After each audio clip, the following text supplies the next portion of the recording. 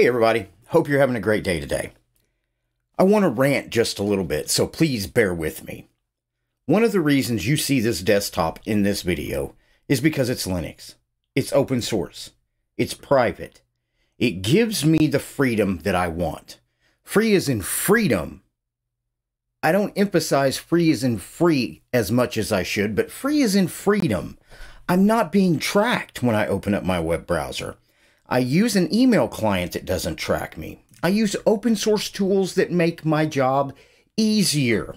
It keeps me away from the Googles of the world. It keeps me away from Microsoft and Apple and all those people that all they want to do is just intake my data and advertise and just put a bunch of crap in front of me that really, at the end of the day, just hampers what I'm trying to do on my hardware. Now that I've gotten through that, those of you out there that watch my channel know that probably 90% of everything that I do is Linux-based. But every now and then, I do a video like over here. Microsoft continues to attack open source, and that pretty much goes over all the money they've put into OpenAI and Copilot that's stealing code from GitHub. And it is. I don't care what anybody comes in my comments and says. If they scrape GitHub and take your code and put it into their learning and then regurgitate that code without the proper licenses or attribution, it's theft. I don't care if the code was free or proprietary. Either way, it's theft. But that is a good video. If you haven't seen it, please take a look at it. And then about 2 weeks ago, I did hands-on with ChatGPT. And this is what's regurgitating all the stuff that it's got. It's AI learning. It's taking in everything it can. You go in and you can ask it to write code. You can ask it questions. You can ask it to do math.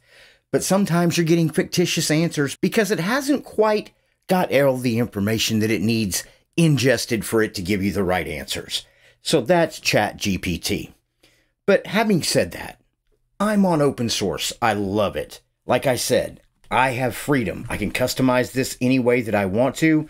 Change my wallpapers, change everything down here. I can change the size of my dang taskbar if I want to. I can make it bigger, make it smaller. I can pretty much do anything that I need to do on here, and I've got privacy. Well, at least I thought I had privacy. Now we've got people that are writing extensions. We're starting out with Gnome. I'm sure there'll be a KDE one here shortly that will integrate ChatGPT into your Linux desktop. Please, somebody tell me why in the hell you would want to do this. If one of the reasons you want to embrace Linux is to have freedom and, of course, have your privacy, why in the world would you take something that's pretty much proprietary and inject it into your Linux system? I can understand proprietary drivers for NVIDIA, or I can understand proprietary drivers for any graphics card. I understand that. But why would you integrate ChatGPT into your Linux desktop? All it takes is somebody twisting the code just a little bit to take all the information that you're inputting on your system every day. Please, somebody tell me how this makes sense. If you disagree with me, put it in the comments below. But it goes down here and tells you just what a great thing it is to integrate ChatGPT into your Gnome desktop, whatever you want to call it. I hate it. I hate it. That would be like, let's just go ahead and make an extension so we can have Bing right up here so we can use Microsoft Bing right on our Gnome desktop. Wouldn't that be great? Well, isn't that great? Or maybe even get their coupon part of their browser and integrate it into my Gnome extension so that way when I do a search, they can pop up a little thing and say, hey, Microsoft's got a coupon for that. I don't think ChatGPT has any place belonging on a Linux desktop. I don't believe it has any place existing on Linux at all. But let me back up a little bit. I'm sure this extension has been written and it's made by somebody that is an open source developer. I understand that. I don't want to crap on your work, but why? There are so many other things that we could be doing here. There are so many different things that we could do with developing applications or extensions for Linux. Why in the world would you bring in something garbage like ChatGPT and integrate it? We could be doing something great like, oh my God, now they want to integrate ChatGPT with Gimp. So you could just talk to Gimp and tell Gimp what you needed done. Right here, Gimp listens to the microphone and requests AI to do changes until the picture is completed. Guys, how lazy do we gotta get? How lazy do we gotta get that we don't even want to do work in an open source photo editing tool? Are we getting to that point in this world where we just want to sit our fat asses on a couch and have a microphone in front of us and go, hey, could you make me something to eat? Hey, could you take a picture and could you do this? I mean, come on, guys. We don't need ChatGPT integrated into Gimp.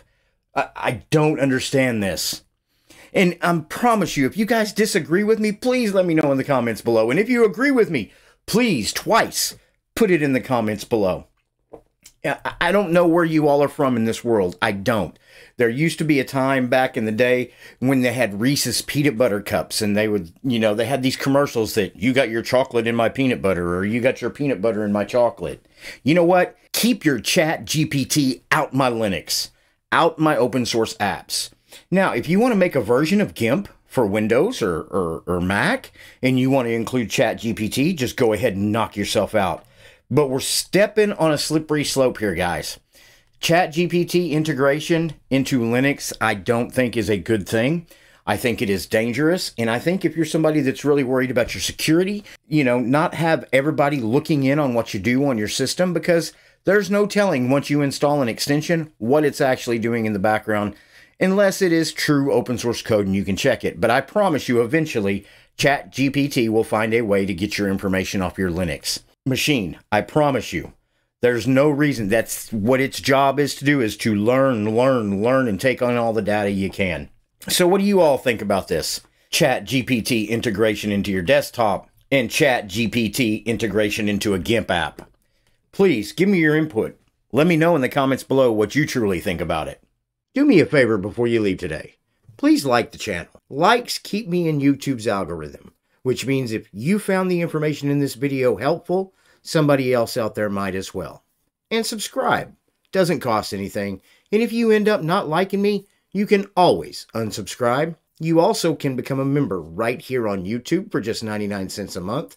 But that's not all. We are also on Utreon, which you can become a member on at $2.99 a month, or Odyssey, which is $4 a month. You can also buy us a cup of coffee, maybe zip on over to PayPal and throw us a donation, or go over to Patreon and become a patron to the channel.